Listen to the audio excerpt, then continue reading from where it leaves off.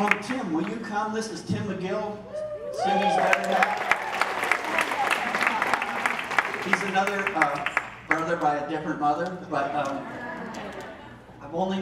we've probably only known each other for 18 months, but we just started like hooked in our hearts and figuring out how to partner and strategize and do some different things, not only in our school, but in the nations in different places. So will you take it away? Morning. Morning. Hey, it's so great to be here and be a part of everything that's happening here. The atmosphere is so refreshing. And so I want to talk to you just for a moment, and then I'm going to turn it over to my lovely wife, Cindy. My daughter, Haley, is here, and her friends. We are just, yeah, we've lived for this day. And anyway, very quick story. We were part of Christ for the Nations in Dallas, Texas, early on. Gordon Lindsay was still alive and kicking, and I mean, he was kicking. And Frida Lindsay, phenomenal woman of God, and matriarch, I don't know what to say. They left a mark on our life and taught us the Bible, but they did more than teach us the Bible. They helped define for us what the gifts of the Holy Spirit were and how they operate. And so I stepped away from a small country town in Oregon that was primarily farming and logging, and came to Dallas, Texas, and I knew nothing or very little about God, the Bible, or anything. I just stepped into the middle of this atmosphere. It was overwhelming. Honestly, I didn't know what was going on. And over the next probably 9 months, I watched what were the messengers of the voice of healing. These were men and women who traveled the country for 15, 20 years, and night after night after night, packed out auditoriums, tents, where night after night the sick were healed. They emptied hospitals. All right, and that is not an exaggeration. And so, so the reality of two kingdoms settled into my spirit before I ever left there, and has carried us through 40 years of ministry. I understood something from that experience, that there are two kingdoms at operation in this earth, and one is a transcendent kingdom. And the principles of that kingdom, the laws of the kingdom, the substance of the kingdom, the reality, everything, the resources, whatever you have need of, is so far transcendent over anything else in this earth. And if we can just connect with that kingdom, all things that pertain unto life and godliness are ours. All right? And it's real. And so a lot of these things, you know, we learn in the trenches. In our first church pioneer effort, Cindy and I, mostly me, decided that we would step out and pioneer a church in all the places, Provo, Utah. All right? Now, Provo, Utah is a unique place in that it is the home of Brigham Young University. It's where all the missionaries are trained. And I thought, you know, when I was younger, they said in football, whoever hits the hardest, you know, comes out on top. I just want to tell you that's a lie, all right? But I carried it with me. So I thought, we'll go to the hardest place and we will see God do something. So Brigham Young's great-great-granddaughter, one of who knows how many hundreds of them, all right, in the area, interviewed us and asked us why we were in Provo, Utah. We said we're going to start a church. And she asked us, why does Provo, Utah need another charismatic church? And so we told her. So we launched the church. And we'd heard about spiritual warfare. Listen, guys, it was almost like a mini version of the book of Job. It's like in 1 week period of time. It's like I got a phone call and a guy said, hey, listen, yeah, the carburetor manifold off of your high performance vehicle has been stolen and we don't have insurance. So, and oh yeah, by the way, we can't get your transmission. So there it's set. It was just like one thing after another, after another, after another.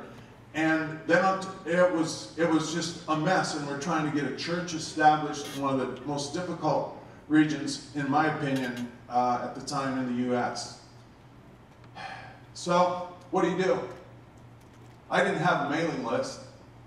My mailing list was Cindy and my 2 girls. That's it. I went into my office, and I had a corner office and an office facility, okay?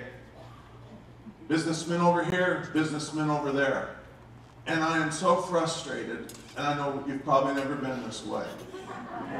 I was so frustrated, I was so angry because of all the setbacks.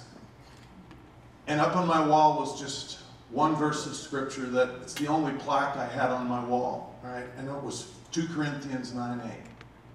God is able to make all grace abound toward you, that you always having all sufficiency in all things, abound unto every good work.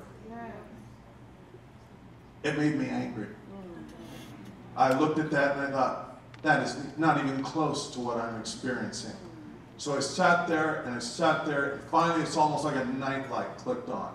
Let God be true and let everything else be a lie. Well, come on. So I stood up and I started praying. And I began to pray and declare in my corner office in Provo, Utah, God is able to make all grace abound towards us. And as I went and continued, the anointing of God kind of got involved in it. It was like God began to overlook the fact that I was a little angry. So I'm going, and it's getting a little louder, and so I kind of forgot where I was at. I am full-on Pentecostal in the side office. One guy clears out over here. They start clearing out of their offices. It's fine with me. I don't know, 1 hour, 2 hour, 3 hour, 4, I don't know how long I was in there. Finally, when I started going hoarse, I guess I thought, well, I probably should call it a day. So left, went to bed that night, had a visitation from the Lord. Can't go into the details of it. It is not the time in that sense. But I can tell you this much. I'll give you just one little snippet. In the last part of this visitation, I discerned somebody gave me a gift of a parrot. Listen, I just want to give you a heads up. If anybody wants to give you a gift of a parrot, don't ever take it. All right. Somebody gave me a gift of a parrot. It sat on my shoulder, and it was in my ear nonstop. And in this encounter, I discerned that the parrot was a lie. I grabbed it and threw it in the fire. Okay, I had a fire in my fireplace, threw it in the fire, and it became like an old rusty horseshoe. And it came out of this thing, and waves of the anointing were coming over me, and just wave after wave. We got up the next day, got a phone call from a pastor in Salt Lake City. He said, I was talking about you guys, the Bible school last night. He says, well, I just thought I should take up an offering for you guys. And I was like, I'm trying not to cry. You know, oh, okay, thanks. And he says, we're going to bring it down. Well, he came down that day in the mail.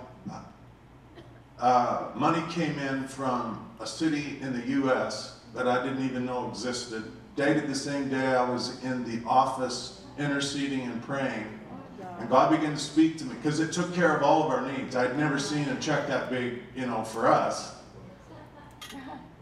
And God began to speak to me, and he says, that day in your office, you tried your circumstances in the fire of my word. Jeremiah says, it's not my word like unto a fire. So I tried the circumstances. It was that green parrot nonstop. How many of you had that voice in your head 24/7? It's like elevator music. It's just background, right?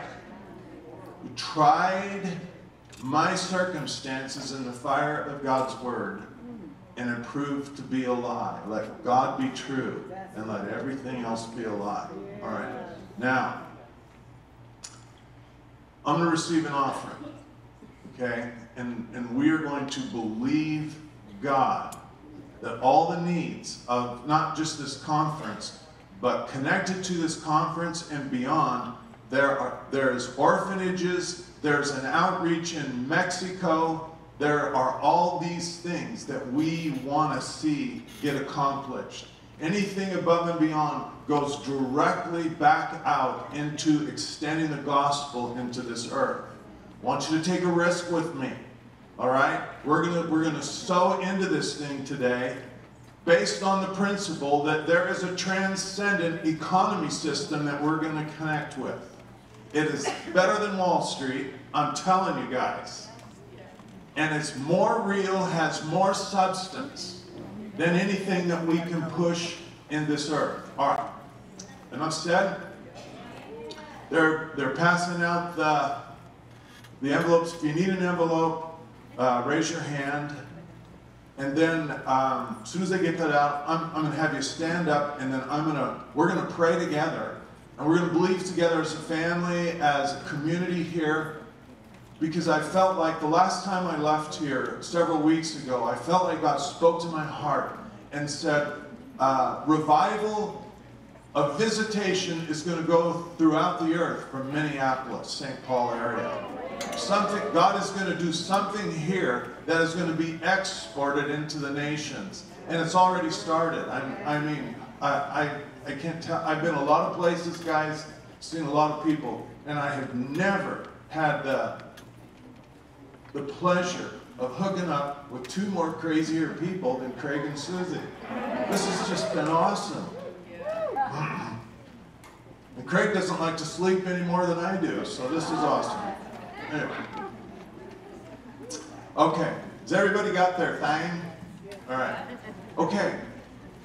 Would you stand with me just really quick? And we're going to pray and we're going to believe God. Not that you haven't, but we'll just take it another step. Father, we just thank you so much. Lord, I want to thank you for the church in Minneapolis, St. Paul, and this region. Lord, I am so mindful of the fact that people have come from a long distance to be a part of this group, because there's hunger and there's something on the inside of them that wants to see the reality of what they have read in the Word of God and heard over the years become part of their experience. And so, God, I am mixing my faith, whatever faith that you have put in my heart, whatever seed, whatever anything you've invested in me. Lord, we just come boldly to the throne of grace this morning, God, to take hold of the provision and the resources of heaven. God, we know from your word that windows open and windows shut in heaven. And God, I am asking, because of the faithfulness and the intercession of so many that are represented here today, that God, you would open those windows of heaven right now, that the anointing of the Holy Ghost and that breaker anointing that has been prophesied would begin to advance right now over this time in Jesus' mighty name. God, we ask that every hindrance and opposition to the provision that needs to be supplied to see this move forward. Right now we declare, let that anointing that breaks every yoke, every fetter be released in Jesus' mighty name. Grace, grace, grace, grace over the lives of everyone here. Multiply seed sown. And thank you, God, for the release of your provision and the blessing upon your people. In Jesus' mighty name. Amen. Amen. All right. Let's go for it, gang. You be seated. They'll pass out the plate. They're up here. We're coming forward. Let's march.